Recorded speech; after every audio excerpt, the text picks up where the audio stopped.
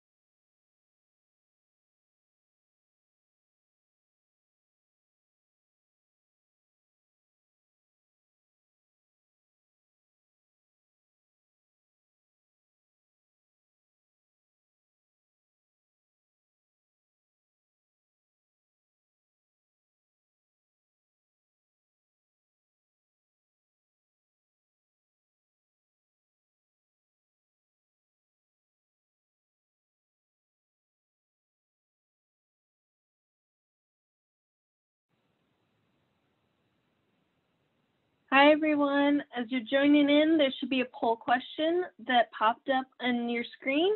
If you wouldn't mind taking a second to fill that out and submit it, we'll see some of our results in a moment here when we get started. Thanks.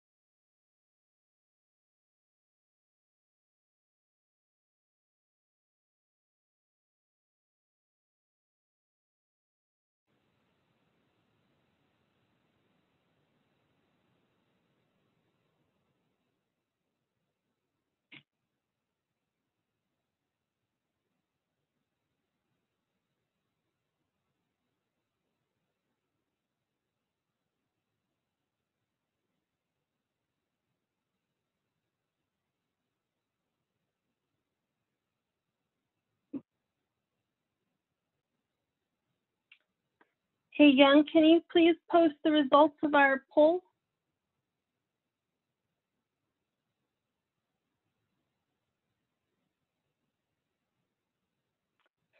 So we had a poll question for those of you that joined just before this meeting started. What cool colors should the city use for their roads next? Options were purple pizzazz, blue steel, expedition khaki, and cool as a cucumber. Most people, 67% said cool as a cucumber. So that'll be fun to see some cool colored streets. Thank you for that. I'm going to share my screen right quick here, and welcome everybody to our Cool Pavements pilot program webinar, Lunch with Branch with ASCE Phoenix Branch. Couple of announcements. I wanted to thank Young Kaprowski and Y2K Engineering for hosting today's virtual event. I am Stephanie Templeton. I'm the president. We have also some of our other board members on here. Sky Gentili is our president-elect. Joe Dietrich is our vice president. Brad Denias is our secretary. Kent Law is our current treasurer, and Larry Hansen is our past president. We have a few other representatives in chair and advisor positions. Cynthia Alvarez is our YMF younger member president. Anna Tora is our membership chair. Andrew Chill, who you'll be hearing from a little bit, is our outreach chair. Mike Neighbor is our sustainability chair. And we have 3 practitioner advisors to ASU and their student chapter, and that's Anna Tora, Ryan Cercello, and Wesley Scatina. Stephanie, please share your screen. Oh, yeah, I'm sorry. Apologize for that, guys. Can you guys see it now? Yes. Okay, so sorry about that, everyone. Some upcoming announcements and events. On May 12th, we have a City of Phoenix CIP lunch with the branch that will be virtual. There will be PDHs provided to the attendees for that. So look in the email blast that'll come out in a couple of weeks for registration for that. We have also started at the Phoenix branch a sustainability committee. In the last email blast, there is a section that has our missions and goals and contact information on there on how to get involved with that committee. It's really great. There's 2 people on it right now, and we'd love to get a handful more. We are also hosting a member drive through ASCE. This is a national drive. There's a handful of cash and gift card prizes that are available to membership that refers other members, and also for the branch that brings in the most new members. So if you want to make any referrals, please visit this website at the bottom here, and they'll give you more information on that. We also have new sponsorship levels for our ASCE Phoenix branch, ranging from meeting sponsor, YMF sponsor, student sponsors, and corporate level sponsors. There's more information on what is available for each level in our email newsletter that went out a couple days ago. Or feel free to contact any of the members of our branch officers, and we will get you more information as well. So after today's presentation, you will be receiving a PDH. So look forward to getting that in your email. And then with that, there are a couple of just housekeeping announcements I want to make you guys aware of. There's a question and answer function at the end of, or on the bottom of your screen, where you can type in questions. At the end of the presentation, I will read those back and allow Ryan to have a second to answer those. So please use that function, and we are recording this webinar. So that will be available on our website and the section website as well after the fact if you need to refer back to anything. And with that, I'd like to introduce our cool pavement pilot program and our presenter, Ryan Stevens. I'll turn it over to Andrew to introduce him real quick. Yeah, thanks, Stephanie, and good afternoon, everyone. And thank you for joining. And so it's my privilege to introduce Ryan Stevens with the City of Phoenix. And I worked with Ryan several years ago at an internship, and he was finishing up his master's, and I was finishing up my bachelor's. And so it was cool to see him, I believe it was last summer on the news, talking about all the work he's been doing for Phoenix, and especially with this pilot project that I look forward to hear more about. So a little bit about Ryan. Ryan is a civil engineer 3 for the pavement management team in the City of Phoenix Streets Transportation Department. The pavement management team develops the 5-year pavement maintenance program to keep Phoenix's 5,000 street miles in good condition. The team is involved with collecting and analyzing pavement condition data, optimizing pavement maintenance treatments, and timing, managing construction of pavement maintenance activities, and forecasting future conditions. His current projects include the city's $200 million accelerated pavement maintenance program and the Cool Pavement pilot program. Ryan is a registered professional engineer in Arizona and holds a bachelor's degree and master's degree in civil engineering from Arizona State University. While at ASU, he was a research assistant in the School of Sustainable Engineering and the Built Environment. So we're pleased to have Ryan with us this afternoon, and I'll turn the floor over to him. Thank you, Andrew, for that introduction, and thank you, Stephanie and Young, for inviting me. It's my pleasure to be here this afternoon. I will go ahead and start sharing when I can figure out where my button went. There it is.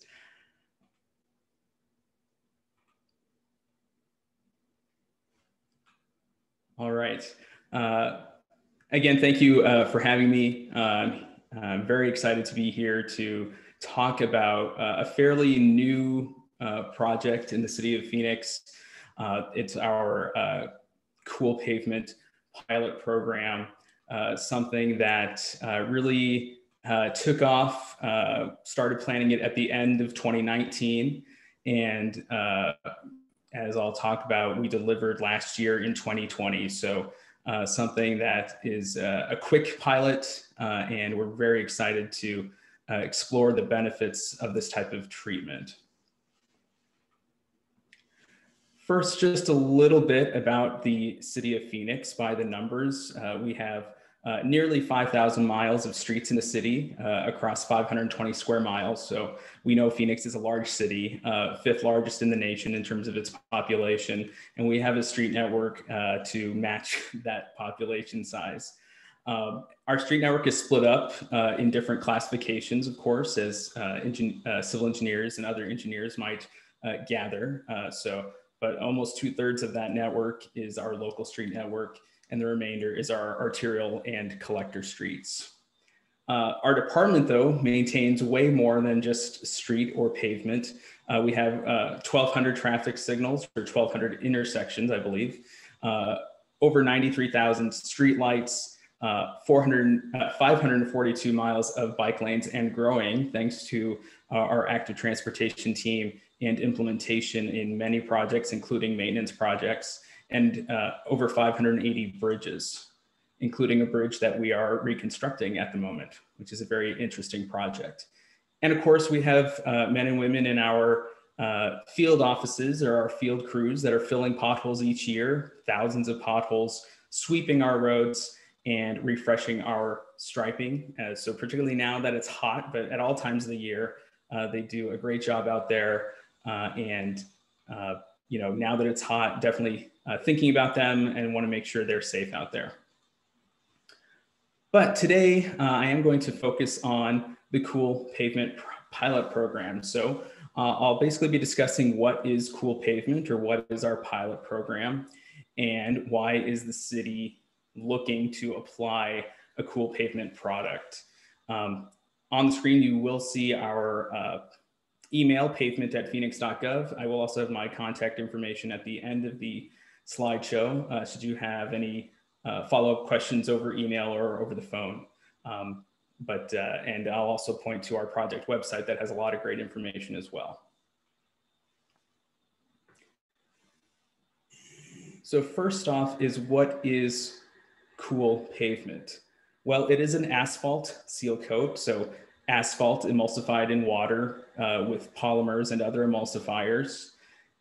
It is a safe, non-toxic product that's suitable for activities on a road. So just like other, I'll say traditional or dark colored asphalt seal coats, it has the same safety qualities in that regard.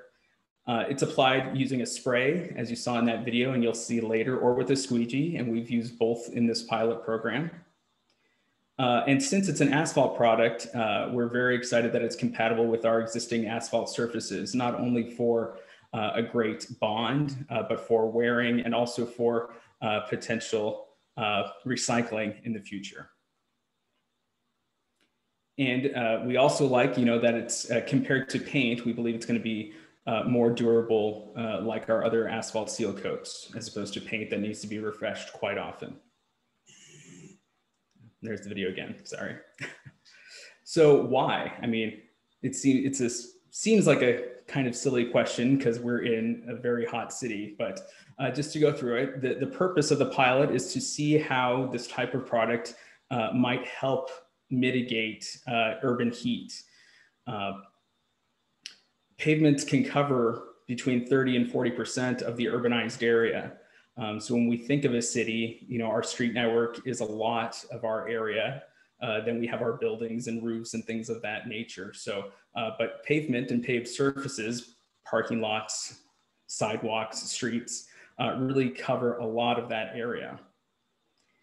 And as I'll discuss just a little bit, you know, streets, particularly asphalt streets, or really any product in the built environment, are the last to cool down at night compared to natural landscaping, plants, and things of that nature. So the images we have here got a thermal image of this street, and it's a concrete kind of parking lot here.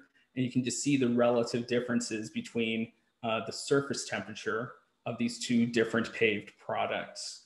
And the vast majority of streets in the city of Phoenix are asphalt. So what can we do to make streets less emissive, less hot, particularly at night, to combat the urban heat island effect?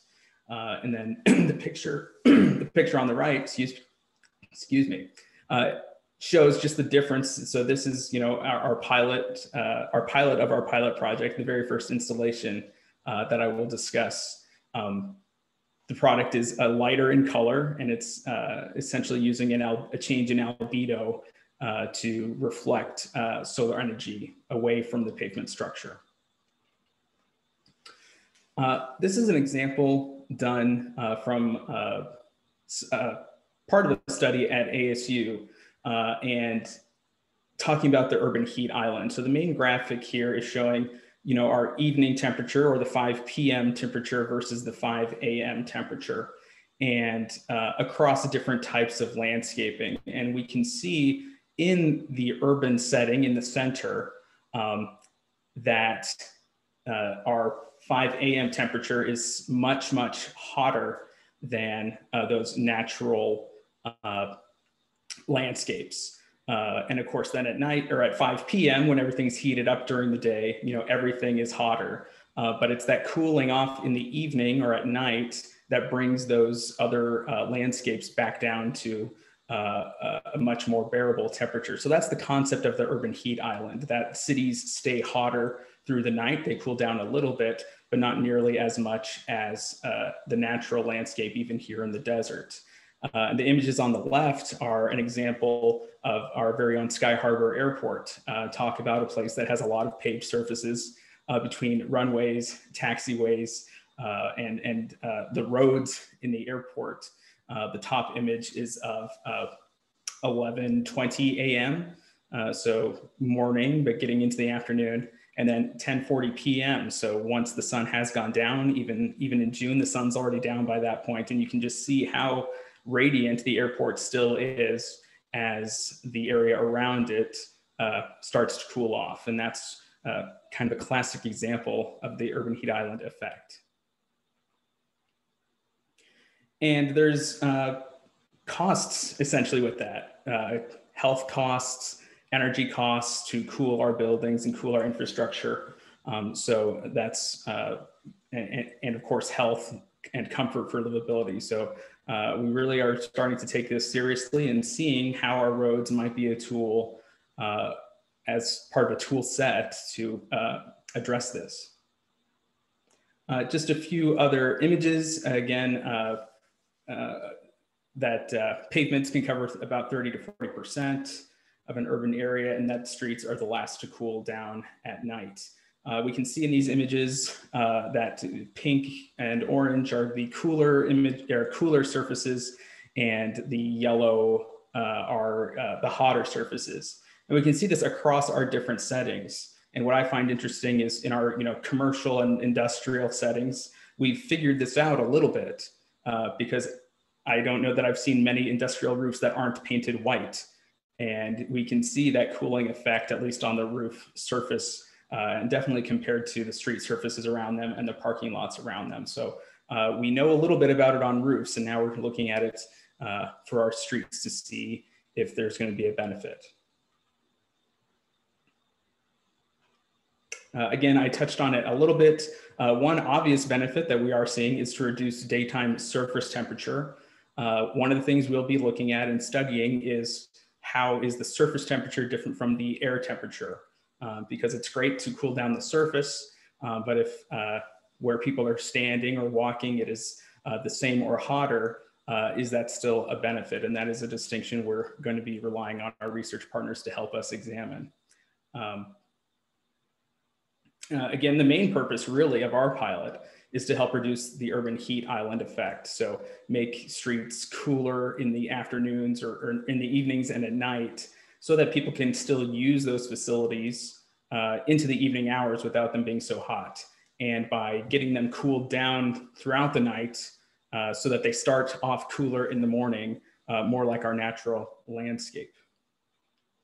And really, this is all to try to see how we can improve livability within the city. We have news articles already this year about heat issues. We of course hear of, unfortunately, children being left in vehicles or pets. So heat is definitely something that Phoenix is taking seriously to start addressing. And as a civil engineer and part of the pavement maintenance team, the added benefit of adding a seal to our streets is good to extend pavement life, but also potentially keeping our streets cooler in terms of their structure, we believe might help extend the pavement life. Again, since these are asphalt streets, asphalt is aged and it becomes brittle from oxidation, but also from heat. As we think of heating up asphalt to place it, you gotta be careful that you don't overcook it, essentially, to cause heat aging. So these images are from the middle of one of our installations. You can see the one side of the street coated with the cool pavement coating and the other not. And you can also see, again, the houses, the roofs, the trees, the vegetation, and some of the desert landscaping there. And although the desert landscape does seem to have some red hot zones, presumably that's going to cool down at night faster than the street. And again, you see these houses don't have white roofs. You can see how hot they're getting. And also, you know, a final thing to point out is the combination of trees or shade with the cool seal definitely looks to have a compounding effect that shade on that on the cool pavement is just as cool as the vegetation itself, which is very interesting. Again, we think of this as one of many tools, but it's a tool that still provides a great number of benefits. So again, there are many tools that we can pursue and should pursue, like green roofs or cool roofs, of course, trees and shade and other vegetation, and then cool pavement. You know, so all of these parts of our infrastructure, you know, could benefit from examining how they will be heat resilient. But it is that cool pavement that is shown as having a nighttime, here it's visibility, but I would even argue that it's just that nighttime cooling effect, perhaps more than other treatments.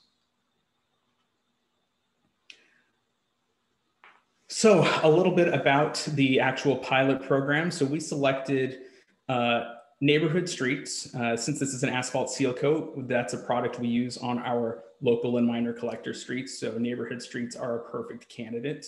And again, as a seal coating product, we want the streets to be in good condition. So we're applying our pavement management practices to use the right treatment on the right streets. So we looked at essentially neighborhoods that were overlaid or a mill and overlay or a slurry seal within the last 2 years that would not need major maintenance. So as part of our maintenance program, we try to make sure we're in after other utilities, communications as much as we can, so that once we've done those overlays, particularly, they won't be cut. And so we also wanted to select some of these locations with the presumption that there will be less chance for them to be cut while we're by a utility while we're examining the product. So we first identified with our pavement management system roads that were in a good condition and that were treated in the last, it was 2 years with either of those treatments.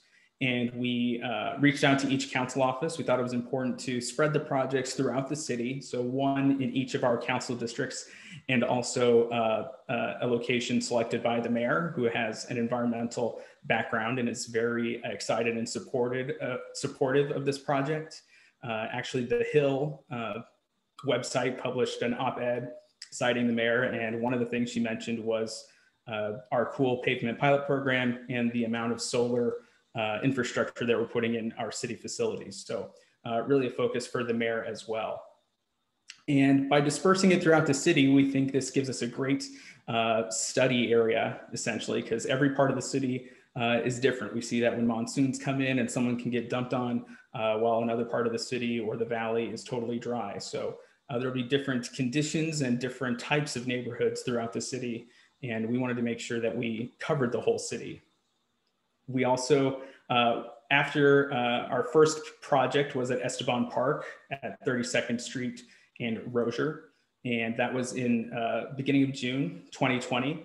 And I call that the pilot of our pilot because that's a city park. If it went horribly wrong, it's on city property, we could fix it. But luckily, it went very well. And then we had some of that collateral for that project to use to educate the public. We put out these neighborhood signs, a little bit more notification than we typically do for a resurfacing project. You can see there, it has a picture of essentially the cool pavement next to a traditional asphalt seal coat. I also like to say, and I'm proud that our first virtual public meeting as a consequence of the pandemic was our public meeting for in our department, not the whole city, but in our department, was for the Cool Pavement Pilot Program. So certainly a very interesting process. And now we've done dozens of virtual public meetings in our department, but Cool Pavement was the first. I think that's pretty neat. So I guess to wrap that up, we also consulted with the council district offices. So given them that engineering criteria of where we believed would be appropriate, we then went to our council offices and engaged with them to get their support and pick the locations. So why is this a pilot? So that's because it's the first time we're using the product, quite honestly. Although we've done asphalt seal coats, we've not done something with a heat goal in terms of a street project. So we're piloting it. We also want to make sure that we're testing and measuring its effectiveness and durability over time. We're using a lot of our examples and previous experience of this product is from the city of Los Angeles, but LA and Phoenix are different. So we really want to make sure by piloting this type of treatment, we're making sure that it's right for Phoenix. Because even if a product is right and it's a good product, in some ways Phoenix is special, and in some ways, we are like any other city, but we do want to make sure that the product is right for Phoenix. So we want to make sure, is it actually going to be effective at reducing temperatures, and how's it going to hold up over time? If it's touted to last X number of years, are we going to see that? We're not going to wait X number of years before we decide to proceed, but it is something that will be in the back of our minds to make sure that it holds up to our street sweeping, for example, and our traffic, even if it's only on local roads. So we're working with our partners. Of course, the Office of Sustainability in the city is very active and interested in this project. We also worked with the manufacturer. So the particular product is called Cool Seal, and I'm only saying that it is the product is that. I'm not advocating or pitching for them, but this is the product we're using in our pilot. And that's because it's really the preferred alternative that the city of Los Angeles has been examining a few different products. We'll let them be the bleeding edge so that we can be on the leading edge, so to speak. So, but we've been working with the manufacturer to innovate some of the application and dial in, how it's applied in Phoenix. And our contractor for the project is Viasend Corporation for the pilot program. Again, this partnership of the city, the contractor, and the supplier is really making, I think, some great strides to innovate the product and the application. And that's something that's going to be beneficial for the whole region should more cities decide to do such, do their own pilots or actually, bring this on as a treatment. It's something that I believe the contracting community will also benefit from. We'll be able to teach them essentially how to apply this product in Phoenix, in the Valley. And then of course, our research partners at Arizona State University, I'll talk about them a little bit more in depth, but they're really looking at those heat benefits or those potential heat benefits. One of the things they're doing is this fun little cart. It's called a MARTY, M-A-R-T-Y, and it is taking those near surface temperatures. So of course, we can measure the surface temperature with infrared thermometers and see what's going on at the surface. But this cart is taking near surface temperatures, and they put it on a path, or they would take it in a path through these neighborhoods and also onto sidewalks and other surfaces. So we're seeing a difference between the cool pavement product and the sidewalk and the grass and gravel and things of that nature. And that particular phase of their research is at 4 times during a single day. So essentially pre-dawn, solar noon, evening, and night. So again, sort of kind of the same times that you might look to see a benefit for urban heat islands specifically. And they're also doing a lot of other measurements for us that I'll talk about. So our first, our first project was at Esteban Park in June of 2020, early June 2020. Here we are using essentially the squeegee method. So you've got a few different trucks here, but essentially they're squeegeeing the product onto the surface. It's a 2-coat process. And so when you see these buggies going over the product, they're applying the 2nd coat. Again, as an asphalt emulsion, it's water-based. So you see it's very wet, and then the water evaporates, which actually makes it great for a summer application when it's very hot. And I do have a quick video of one of these squeegees in action. Again, there's no sound, but the sound you would hear is just a motor. So hopefully this should be going.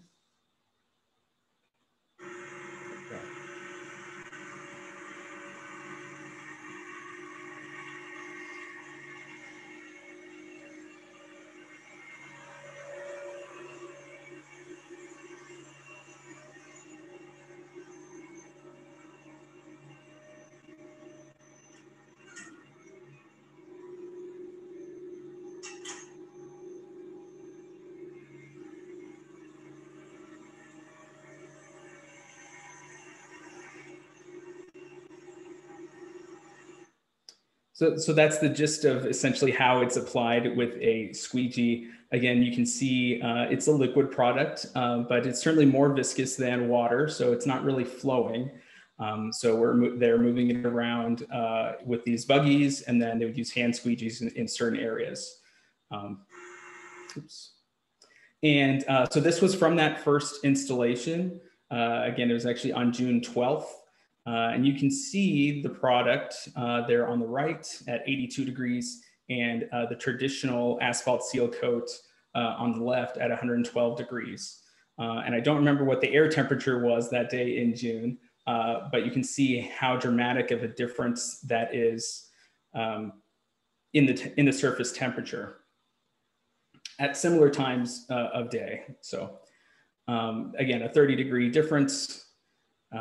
Later in June, on June 29th, I'll say unscientifically, we went out to take a look and saw more like an 18-degree difference. And again, I don't know exactly what the air temperature was, but the engineer did note that it was a cooler day. So we looked at the temperature and saw that it was cooler. You can also see a little bit in this picture how the product looks. Again, when it's applied, that's as bright as it's going to be, or as light colored as it's going to be. It does fade, or it does between getting a little bit dirty and fading over time, the color will change. It is stain resistant. So that's, of course, one of the things we're looking at is the aesthetics and how does it hold up to if we ever do get some rain. We got a little bit of rain in December, but we're kind of waiting to see, you know, what a big monsoon or something like that might do. And after the street sweepers go through. In Esteban Park, they do not sweep the roads, but this is something you can go, I know it's hot out, but you can of course go look at this and see, you know, what you think of the product. But it all evens out and it looks pretty much like cured concrete when it's done. And again, in these pictures, you can see how much it looks like the curb, that existing concrete curbing.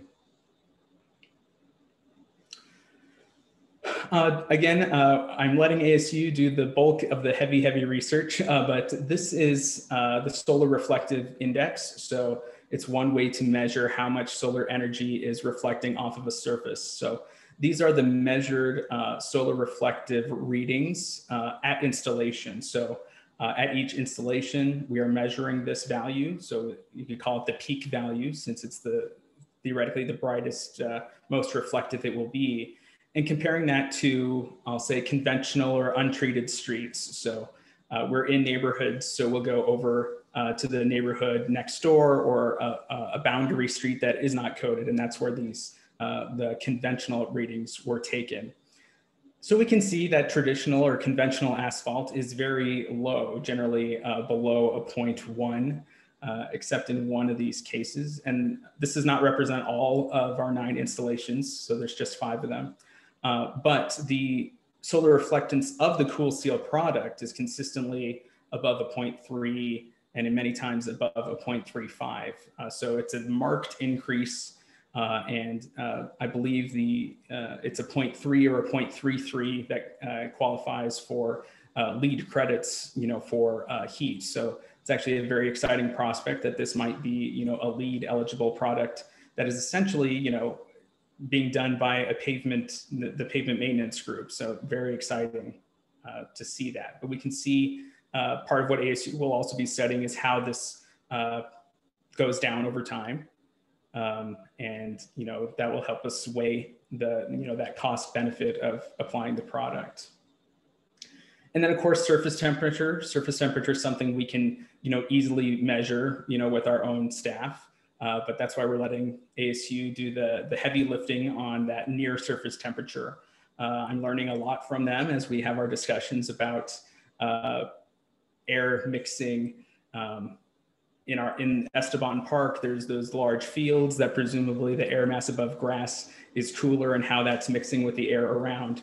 But I think the more that this product is out there, the more cooling products that are used in the city and more tools that are used, you know, that air mixing potentially, you know, compounds benefit of this type of treatment.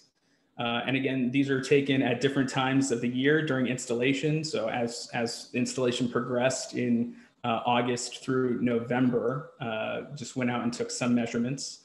But again, on average, or the average of these 5 is about a 13-degree decrease in the surface temperature. I want to be clear that that's surface temperature.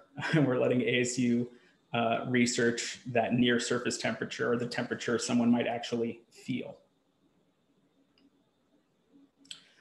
And that's kind of where we're at in the pilot right now, is awaiting that ASU research. Again, there's actually quite a large team, a small army of researchers and students at ASU looking at this pilot program. So multiple partners, again, looking at all of those aspects from urban heat island to, you know, one of my mentors at ASU, Dr. Kalush, and his team are putting sensors into the pavement. I haven't really touched on that, but they're putting sensors in the pavement to see, are we cooling the pavement structure itself compared to not cooling it? So I like to think of it as sunscreen protecting protecting our skin.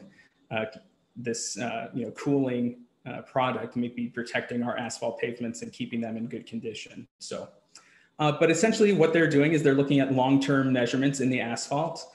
They're also monthly going and getting the solar reflectivity ratings. We're also polling the neighbors. So they are talking to people. We put together a survey to get their impression on the product. Does it feel cooler? Does it feel hotter? What differences are they seeing? What do they think of it? So certainly hearing from the community on their perception is very important to us as well.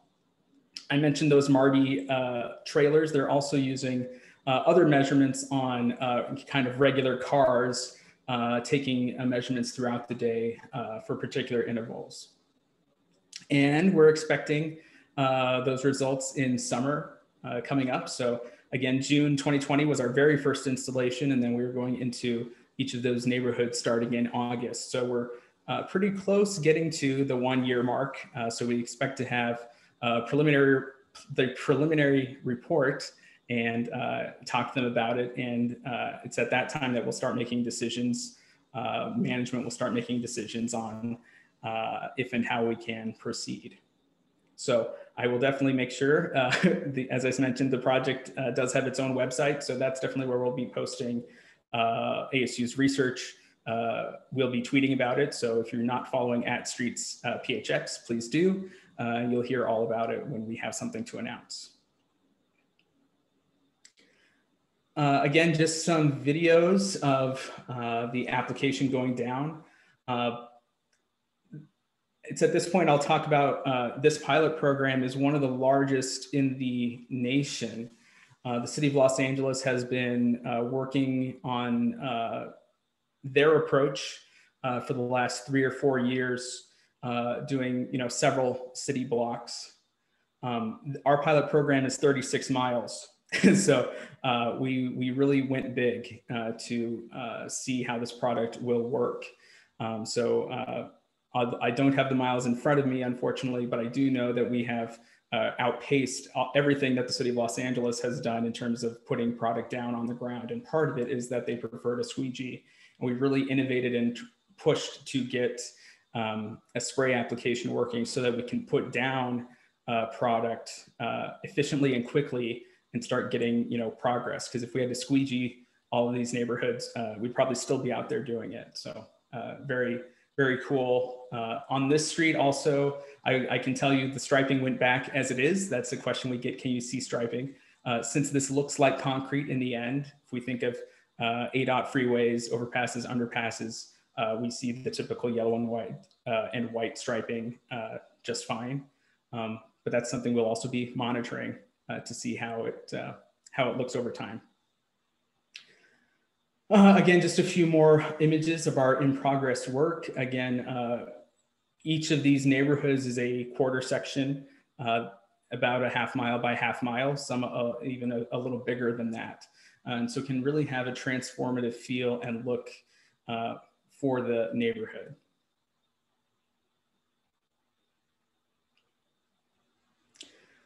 And I'm coming up on the end of what I had to talk about, and then I'm happy to get to your questions.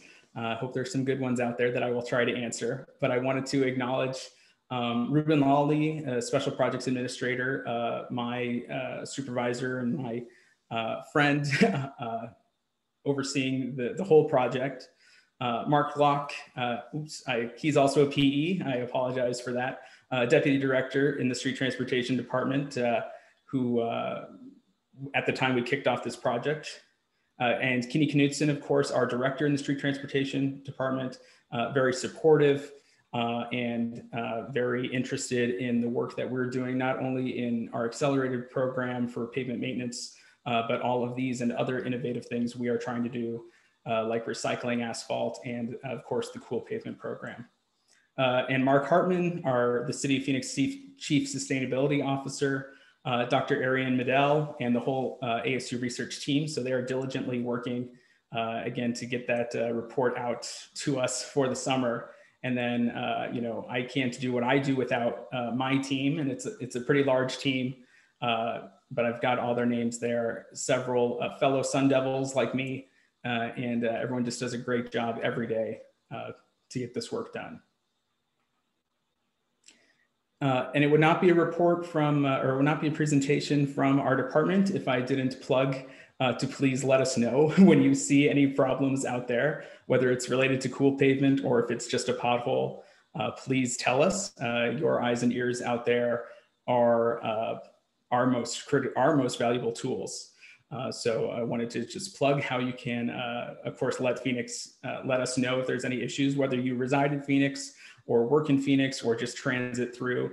I would say we've got it broken out for some of these specific areas, but of course, if you call just our regular, the dispatch line 262-6441, they will also just route your particular concern. So with that, I believe that concludes the presentation, and I'm ready to, I'll try to answer your questions as best as I can. Thank you.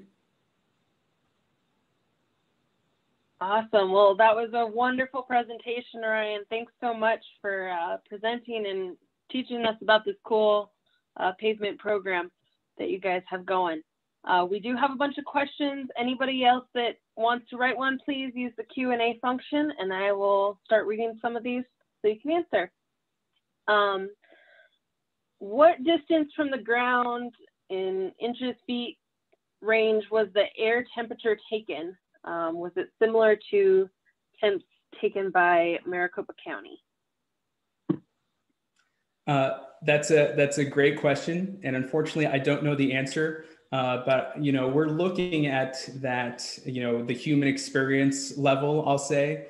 But I believe there's an intermediate level. But I think, you know, in that, you know, 1 meter or 3 feet to 6 feet or 8 feet range. So unfortunately, I don't know the exact answer, but we're looking for that near surface temperature specifically for, you know, people's comfort level.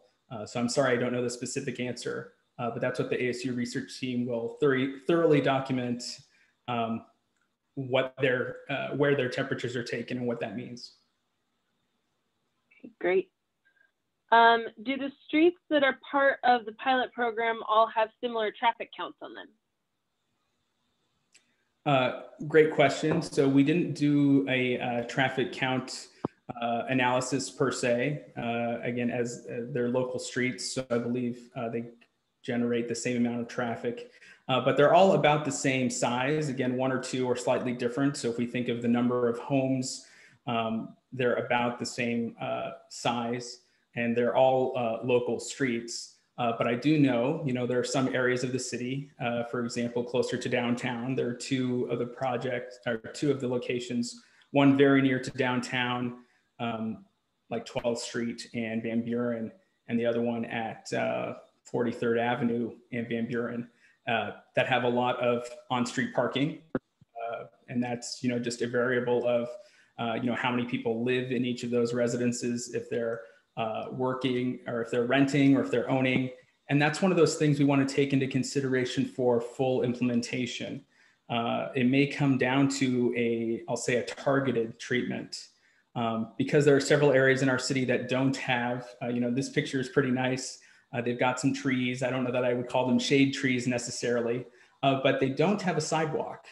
So where there's a lack of infrastructure, they certainly don't have a shaded sidewalk. So if someone's going to decide to, well, I see a sidewalk maybe on one side, but not down the street there off to the right, or at least not a very large sidewalk. So if someone wants to walk down the middle of that street because there's no sidewalk, they're not going to be shaded at all.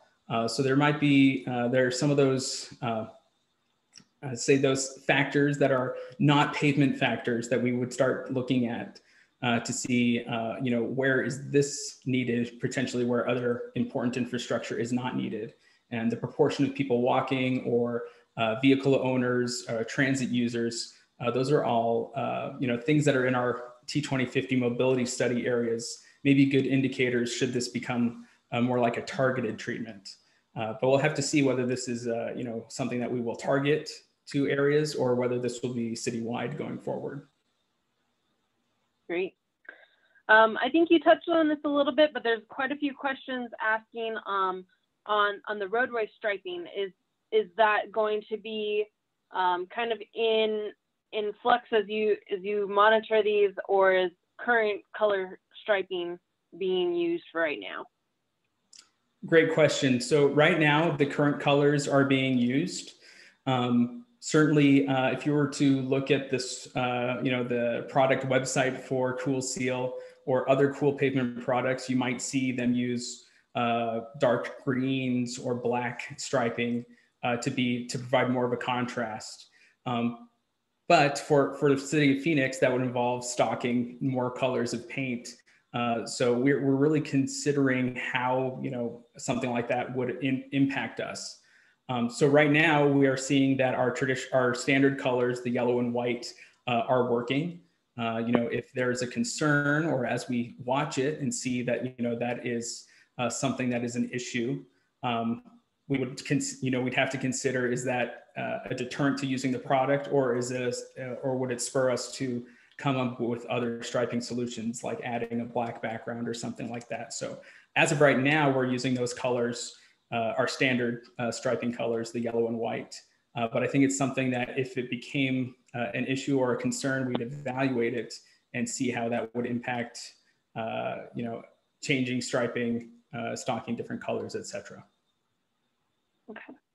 And kind of tagging on to that, there was also a question on if there's any studies done knowing that the cars that have lane detection systems, if that is posing any problems. Do you know? That's a great question. I don't know. I haven't heard anything. So I know Waymo is not specifically in Phoenix. But these are local roads, so most of our local streets do not have pavement markings. In the video and images I showed, I think it's 44th Street north of Shea. That is a collector street, a minor collector street, but it is striped with center line and bike lanes. I think also in the District 2 location via Tremonto up north of Carefree Highway, that has some lane markings on it. But of that 36 miles, the vast majority are pure local streets. So those vehicles that are using lane detection aren't going to be using them in a local street anyway. But as that comes around, that's certainly something we might have to consider. And will that be a contrast issue or some other sort of thing that has to be looked at? But as of right now, it's not yet a factor. Great. Have there been any complaints thus far about glare during daylight hours? I've had a few people call in, so we've heard from some of our residents about glare. And so it's something, it does have a matte finish, but that doesn't mean there might be some, sun glare, so to speak. I wouldn't say that it's shiny necessarily. But I know I've had that experience on our dark colored roads when the sun is hitting our streets at the right angle, you can't see striping. And I've seen that on our freeways and on local streets as well. So I think glare is a complex visual issue, but it does have a matte finish. And I have heard from a few people, or, now I have to wear sunglasses when I'm walking down my neighborhood street. But if we were walking out in the desert in the morning, we wear sunglasses where it's going to be bright. So it certainly is a different look. And so we've heard a little bit, again, on local streets, low speeds, and people driving cautiously as they should in their neighborhoods. I don't think we have seen a safety issue related to any glare. But we've heard from very few people about it. And that's also part of why we're surveying the whole community. ACE will be canvassing those neighborhoods with postcards and offering a little incentive to complete our survey. Sure. Is outgassing of the product studied at all? That's not something we're currently studying.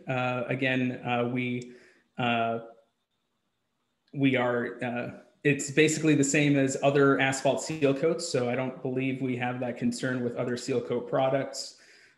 So we have not looked at it specifically.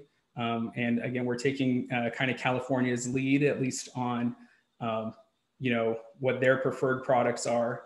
And they're certainly very much on top of monitoring and checking for other environmental factors that maybe have not been something that our department usually looks at.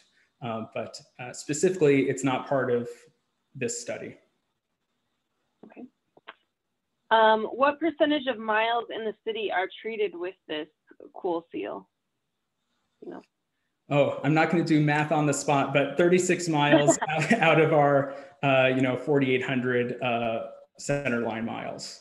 So right now, a very small percentage, but again, we're eagerly awaiting the results of the study to then communicate with management and council on how they'd like to proceed. And also, I think if it works in Phoenix, you will see other municipalities also. We have several of my colleagues in other municipalities, even down in Tucson, very interested in what's going to come from it. So they're kind of waiting for us. But in a sense, if it's beneficial, I'm very excited that it might take off into multiple municipalities, and then we'll see how much more we can get down and how quickly we can do that. So a small percent. Okay. Is there a percentage that is essentially like a break-even point that would be a significant difference that City of Phoenix goal would be if this were to continue going? That's a great question. So that's getting to a cost benefit, and if it costs X dollars more per square yard compared to a typical asphalt seal coat, and extends the life of the pavement X number of years, we still have to run that analysis. And again, so we're not going to know, we're not going to have great durability numbers that we can observe. We have an idea of what the supplier says, how long it will last. And it's one of those trust but verify sort of things. The other consideration is right now we're getting this product from the plant in California that makes it. And if we were to continue, particularly Phoenix being potentially a large demand, the supplier has indicated that they might make the product locally, particularly if the state becomes, an area where this product line is desired. And locally, the cost would go down. So those are things we're certainly going to look at, but have not yet looked at. Okay, great. A couple of questions on the product itself. Is it a rubber or a polymer product? So it's a polymerized asphalt emulsion product. So it's an asphalt emulsion. So it's got essentially titanium dioxide is one of the main elements. Of course, the pigment or the colorant that makes it light instead of dark. And that's something actually that can be tweaked. Of course, since it's still using that albedo effect primarily, you don't want to go too dark and lose a reflectivity benefit. But there has been some discussion of if we can gray it up a little more, it will show less tire marks, grime, and things like that. But it is stain resistant, so some of that really is just sitting on the surface, and it depends on how often it rains to clean it up. So, but it's an asphalt-based but heavily polymer modified emulsion. Great. Do you have an idea of what the curing time for a typical application of this would be? Yeah, so, oh gosh, I'm thinking back. So I think we were allowing about an hour to 45 minutes, from when you put down the first coat to when it would be ready to put down the second coat. Again, when we're doing full streets at a time, it's going to get a little more time than that just because we've gone down the road, a quarter mile before we kind of loop around and come back. But I would say it's that between coats, it's that hour to 45 minutes. And once you've put the final coat, we want a few hours so that the whole surface can set. So overall, probably 4 hours once you put the second coat. But, we were able to open this up back to residents during the day. We did have to come up with some creative solutions to get people in and out of their driveways, no matter how much notice we provide. But it's only a few hours of a time frame. So again, similar to other seal coat products that the city currently uses. Okay, great.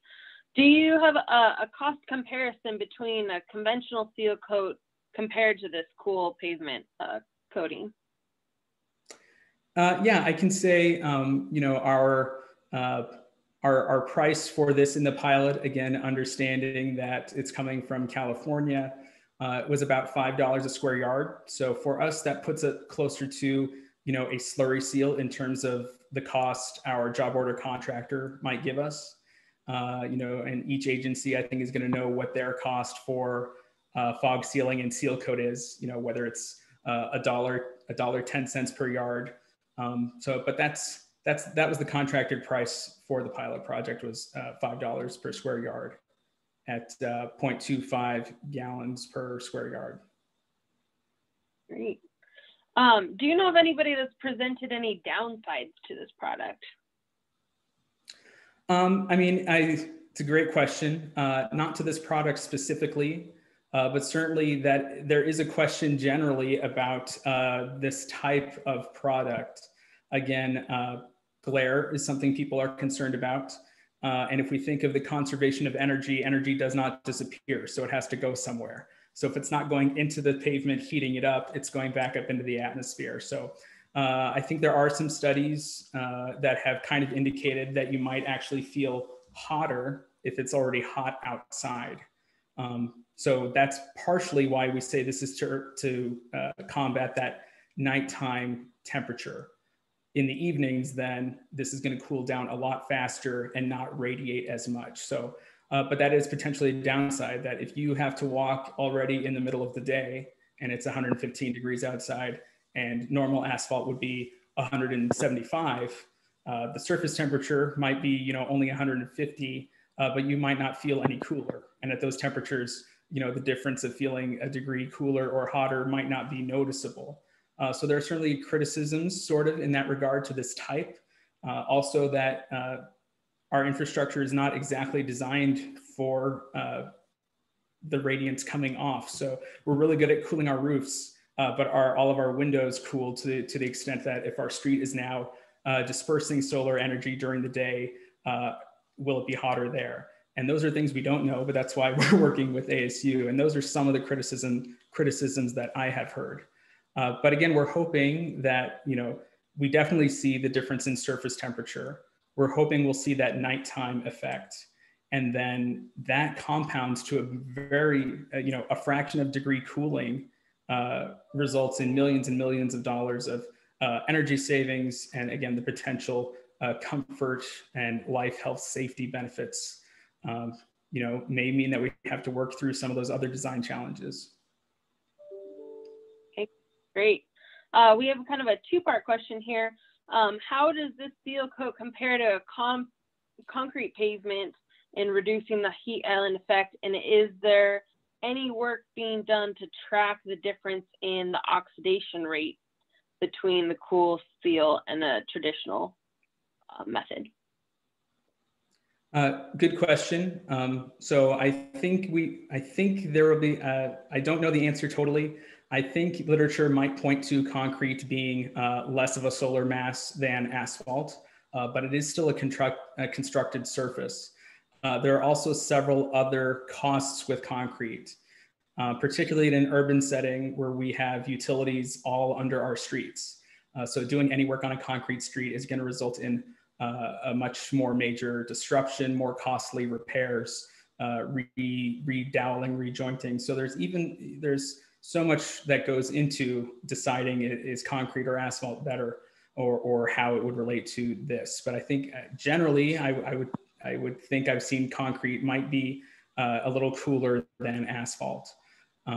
But with those other costs, you know, what are other options we can do? And we already have the existing asphalt infrastructure to consider. In terms of oxidation, again, we're not specifically studying oxidation of the product versus, you know, another seal coat, but that is sort of what we're getting at by measuring the temperature in the pavement that is covered with the coating versus pavement that is not, and to see how that aging, you know, preventing aging, preventing oxidation might happen. But in that sense, it's not an oxidation product unless you consider it is providing a physical barrier between the asphalt surface and the air, at least for the extent that it's present before it wears off. Okay. You mentioned LA. Are there any other cities that you know of that are on kind of this leading edge use of these pavements? I know there are a few other pilot areas out there. I think Knoxville or Louisville. LA certainly is very much on the bleeding edge, and they've been trying things for a few years. but I know Australia also is using a lot of these types of products, and that's a whole country / continent that's considering this. But LA is sort of our model right now, where we have good contacts with them. It's close enough that we can drive to when it's appropriate to go and visit places. And they've been great partners in helping us learn. Again, it's been nice to let them do some of the legwork, and then we still want to be innovative and lead, but hopefully not bleed too much. Understood. Is this being considered in any new construction to get kind of a jump start on the benefits of this? That's an excellent question. So it's not really being considered right now. I can tell you we do have APS is redeveloping their Grant Park substation, which is at 4th Avenue in Grant downtown. And they are putting in some streets that will actually be private. So they'll be privately maintained. And they've approached us to apply that product or a similar product. And since it's going to be privately maintained, we're generally supportive of it. So I think if this pilot program continues out of a pilot, I think we'll be having a discussion of what will be an approved product, what will be the development standards, and considering how the city then, if it's going to be infrastructure the city maintains versus private streets, that might play into it as well. But as of yet, we're kind of waiting to see even if the pilot will continue before we tackle that. Okay, great. Do you know, are manhole covers and valve covers preserved during all the placement of this material? Yes, we preserve or we cover in place manholes, survey monuments, utility covers as much as we can. I think my picture is still up. You can still see down the center of this street, you can see the manholes. You can see actually still the concrete ring around the manholes. And so you will still see them. It's interesting, the contractor decided to use essentially pieces of carpet to cover these. In some of our other, fog seals or seal coats, we might just use a plastic sheeting. But they thought this was viscous enough and was getting dragged enough that they essentially put these round circles of, carpet over utilities and manholes. So they were protected in place. Okay, great. Do we have an expected life of the treatment on residential streets currently? Yeah, so, we're told it's going to be essentially, a 7-year product. So that's something that will take us a long time to verify, but that's kind of what we're expecting. And again, that's what we're expecting. And then compared to traditional asphalt seal coats that we currently use, we kind of plan them to be a 3 to 5 year life. So, could be a little more or could be almost double. That's something that's yet to be seen, but we're expecting that 5 to 7 year time frame right now. Great. Last question that we have, do you know if this product is currently being used on airport runways or taxi areas at all? Good question. I don't think it's being used on runways or taxiways, but I do know that the airport has also put down a little of this product in other places in the airport.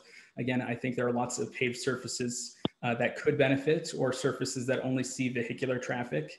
I don't know that it would be wise or prudent to put this under a plane, but maybe a taxiway where it's a slow moving vehicle like an airplane. And I know we put a little bit down for Sky Harbor as well, but I don't think it's for runways or taxiways yet. All right. Well, that is all the questions that we have. I appreciate you taking your time to present to our membership here. And if any other questions come in, I can forward those over to Ryan. But thank you so much for your presentation today. And thanks everyone for attending. Look forward to seeing you at our next presentation. Thank you very much. Thanks, everyone.